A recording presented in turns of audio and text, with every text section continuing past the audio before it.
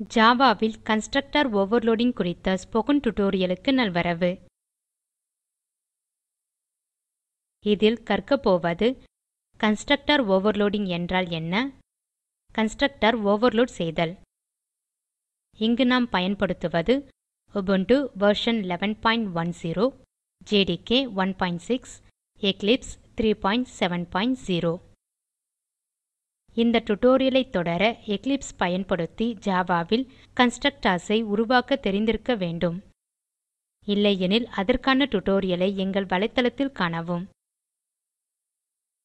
Constructor overloading என்றால் என்ன? பல கன்ஸ்ட்ரக்டர்களை ஒரு classக்கு டிஃபைன் செய்க. parameterகளின் வகை அல்லது எண்ணிக்கையில் அவை வேறுபட வேண்டும். கன்ஸ்ட்ரக்டர்-ஐ ஓவர்லோட் செய்வதை காண்போம். எக்லிப்ஸ்-இல் இரு வேரியபிள்கள் மற்றும் ஒரு மெத்தோட்-உடன் ஸ்டூடென்ட் class-ஐ உருவாக்கியுள்ளேன். முதலில் பாராமீட்டரைஸ்ட் கன்ஸ்ட்ரக்டர்-ஐ உருவாக்குவோம். எழுதுக student parenthesesனுள் int number gamma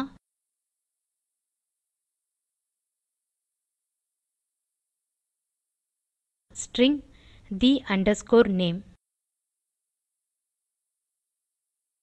curly bracketகளினுள் எழுதுக roll number equal to number. Bin name is equal to the name. இரு parameterகளுடன் கன்ஸ்ட்ரக்டர் வைத்துள்ளோம். இந்த கன்ஸ்ட்ரக்டர்-ஐ கால் செய்வோம். மெயின் மெத்தோட்-இல் எழுதுக new student parenthesis semicolon.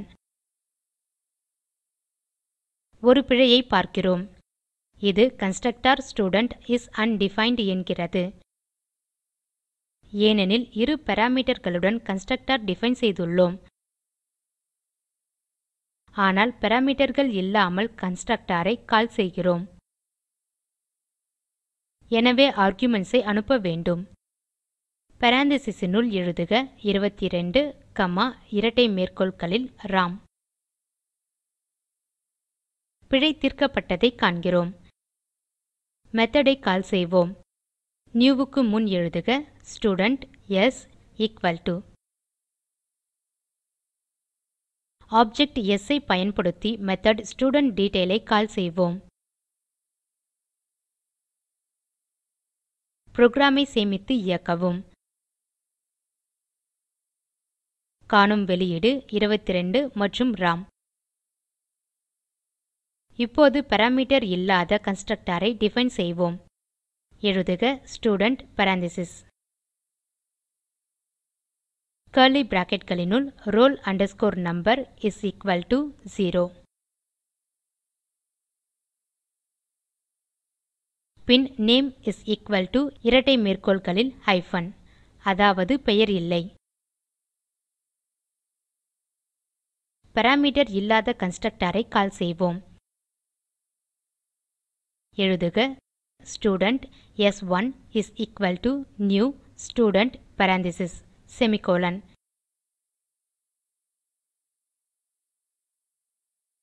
Parameter இல்லாமல் கன்ஸ்ட்ரக்டர்-ஐ டிஃபைன் செய்துள்ளதால் இச்சமயம் பிழை இல்லை. பின் s1 டாட் studentDetail. புரோகிராமை சேமித்து இயக்குவோம். காணும் வெளியீடு 0 மற்றும் டாஷ். டிஃபால்ட் கன்ஸ்ட்ரக்டர் கால் செய்யப்படுகிறது. இதுதான் கன்ஸ்ட்ரக்டர் ஓவர்லோடிங். வெவ்வேறு parameterகளுடன் இரு கன்ஸ்ட்ரக்டர்களை வைத்துள்ளோம். இரு கன்ஸ்ட்ரக்டர்களும் ஒரே பெயரில் உள்ளன. எனவே parameterன் எண்ணிக்கை மற்றும் வகையை பொறுத்து கன்ஸ்ட்ரக்டர் அழைக்கப்படுகிறது. கன்ஸ்ட்ரக்டர் ஓவர்லோடிங்-இன் நன்மைகளை பார்ப்போம். இரு parameterகளுடன் உள்ள கன்ஸ்ட்ரக்டர்-ஐ அழைக்கிறோம் எனில் டைப் செய்க student s3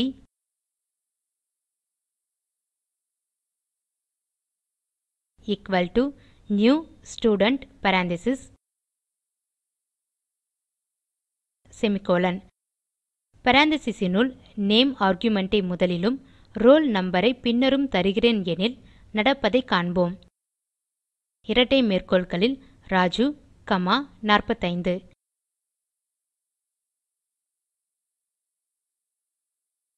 The constructor student with the parameter string, int is undefined என்னும் பிழையை பார்க்கிறோம். எனவே constructorஐ டிஃபைன் செய்வோம். எழுதுக ஸ்டூடென்ட் parenthesesனுள் string the name,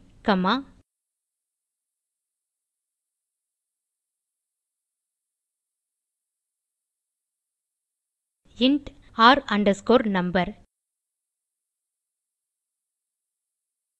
எனவே இங்கே முதல் பாராமீட்டர் ஸ்ட்ரிங் மற்றும் இரண்டாம் parameter int.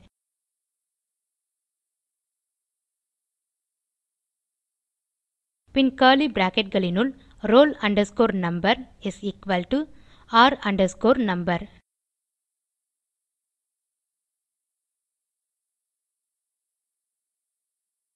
Bin name is equal to the name.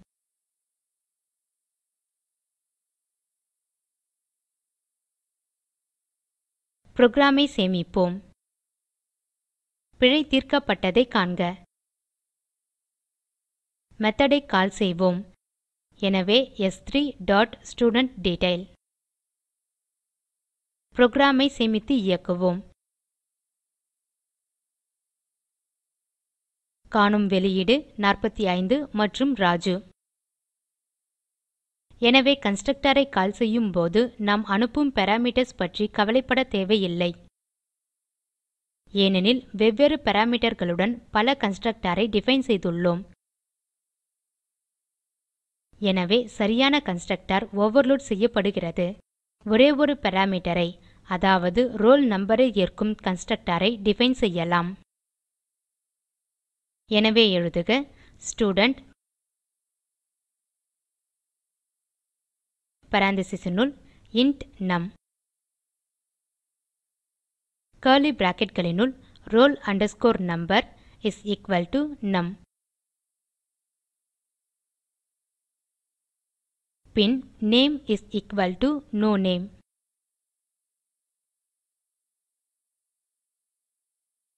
இந்த constructorஐ கால் செய்வோம்.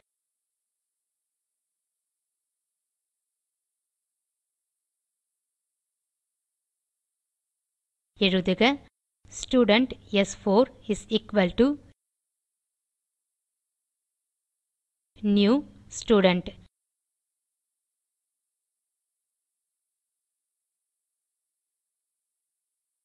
இம்முறை ஒரு argumentஐ அனுப்புவோம். 61ஐ அனுப்புவோம். பின் s4.studentDetail.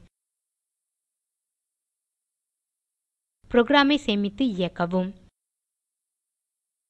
வெளியீட்டில் நாம் காண்பது roll number ஆக 61 மற்றும் நேம் ஆக நோ நேம்.